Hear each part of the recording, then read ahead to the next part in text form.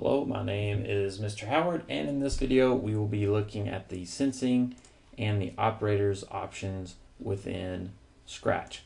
So let's look through a couple of these sensing menu options. We have touching right here, so we'll use this in a minute. And in video game design, if you have the collision of two objects, then you probably want something to happen. If one object touches another, you want something to happen. Well, that's a perfect application when we get to video game design, and we'll actually use that in just a moment. Another one that you'll use a lot is to ask for user input. So you can ask the user a question and they answer something, and then use this answer in your code to perform an action and use that in an action, etc. And we'll use that. But there are many options in here, and I encourage you to try many of them. That's the way you learn, is by trial and error and finding ways to use these various options.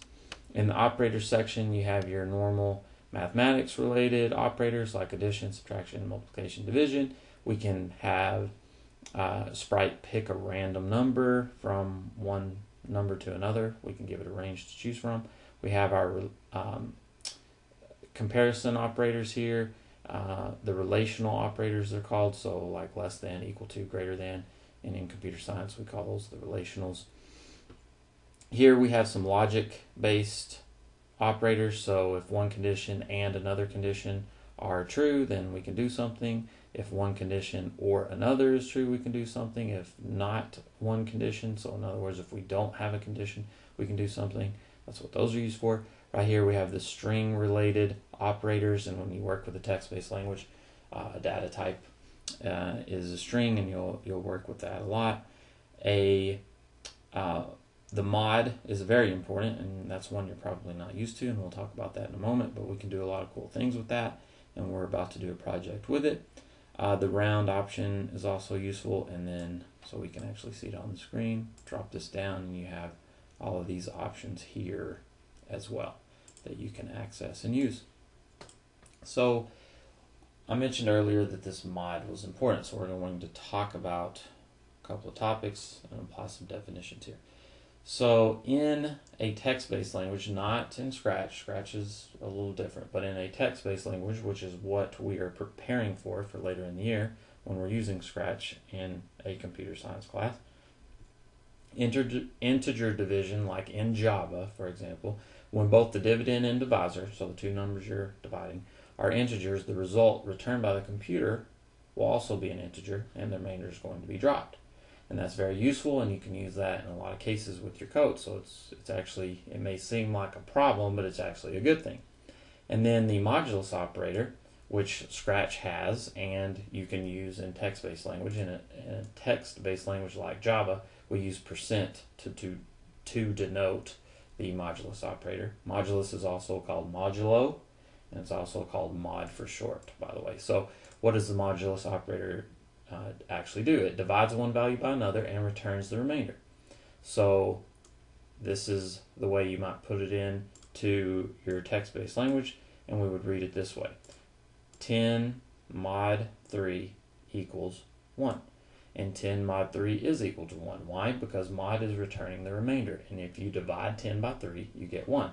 So let's do some basic math quickly here and go through that. So we have some vocabulary review. Dividend divided by the divisor equals the quotient, right? So let's say we had a dividend of 10, we were dividing it by a divisor of 3, and in grade school you would do 10 divided by 3 is 3 with a remainder of 1, right? So in Java, in text-based languages, if you write this in your code, what's going to be returned, 10 divided by 3, is just the integer portion. The remainder is going to be dropped. So 10 divided by 3 is going to return a 3. If, however, we did 10 mod 3, that's going to return the remainder, which would just be 1. So let's go through that. So 10 divided by 3. 3 goes into 10 3 times. 3 times 3 is 9. We subtract those numbers. 10 minus 9 is 1. So 3 is the whole number part, and the 1 was the remainder. So if we do the integer division in Java, we're going to get that 3 returned to us, just like we see here. If we do mod, we're going to get the remainder portion returned to us, like we're showing here. So very important that you understand that. All right, let's go back to Scratch and use it. So let's say that we were given a problem situation where we wanted, the project said that we had to ask the user to enter a number and then tell the user whether their number was even or odd. And mod is going to be a great option for us here. It's going to make it actually very easy to write that code. So let's do that. We'll start with when clicked, we'll go to sensing and ask the user a question. And in our case, we're going to be asking the user to enter a number. Then we're going to go to control here. We're going to use an if-else statement. We talked about these control statements last time. So now we need an operator here, and we're going to use a couple of them. In this case, we're going to need mod here. So here we're going to use the modulus operator to our advantage. So that's some basic math for you, and you know this. If you divide any number by 2, if it's even, the remainder is going to be 0. There will be no remainder left. 10 divided by 2, it's going to be equal to 5. There's no remainder. If you divide 9 by 2, 9 divided by 2, you're going to get a remainder. You're not going to be able to, it's going to be 4 remainder 1. So the remainder will not be 0.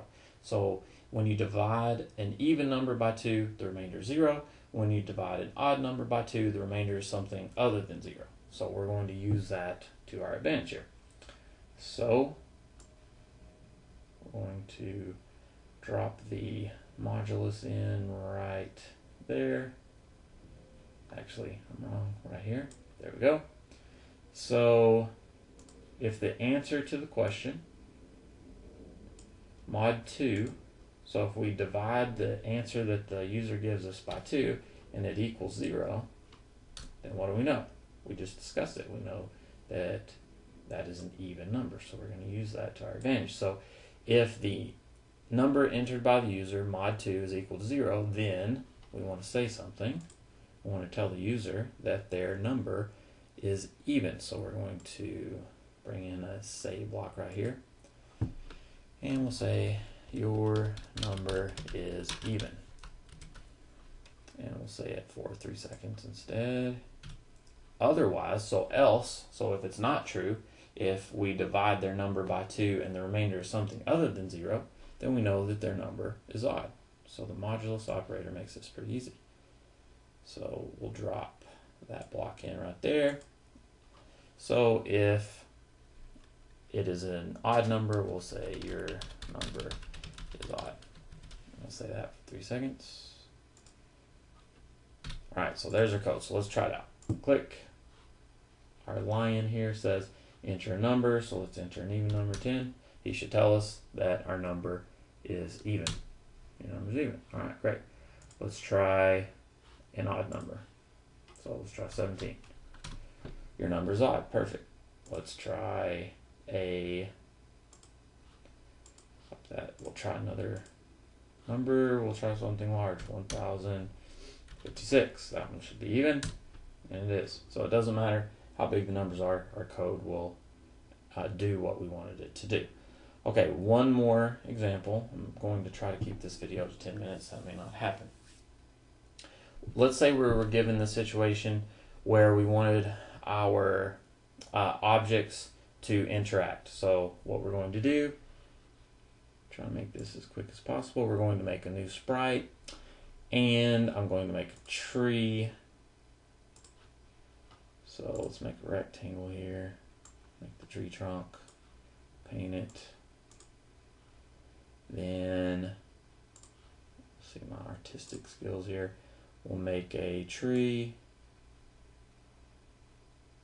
It's beautiful. What a great tree. Okay, so let's paint that. And there is our tree. And it is a beautiful tree without a doubt. All right, so now let's move our sprite over here.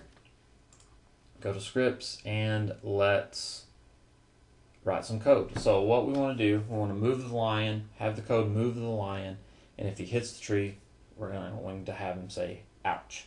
So we're going to use that sensing option to do that. So events, let's do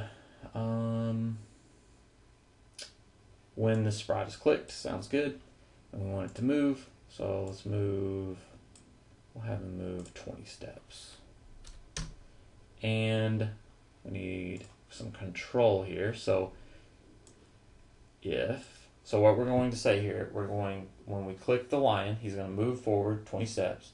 If he hits the tree, he's going to say ouch. That's it. That's all we need. So we need some sensing here, and we talked about this touching option here. So and I'm working with the line here, by the way. Let's go through this quickly. If I click this sprite, any code I put in is referring to the tree.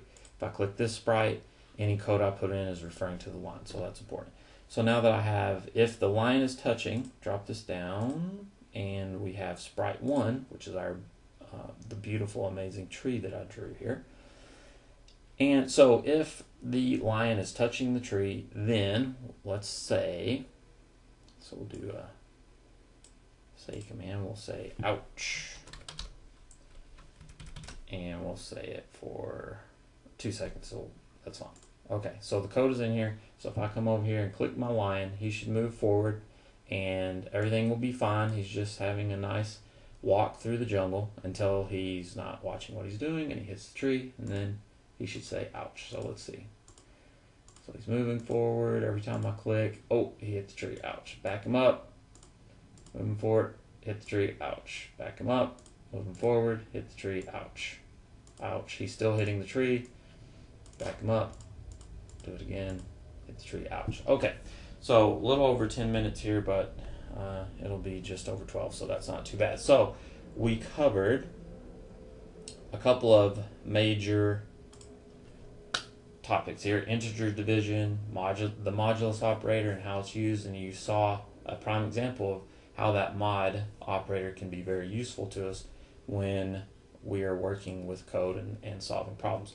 We went through the operators menu, we went through the sensing menu, so I encourage you now to work on some projects of your own and try to incorporate blocks of code from the operators and sensing menus. That's it for this video.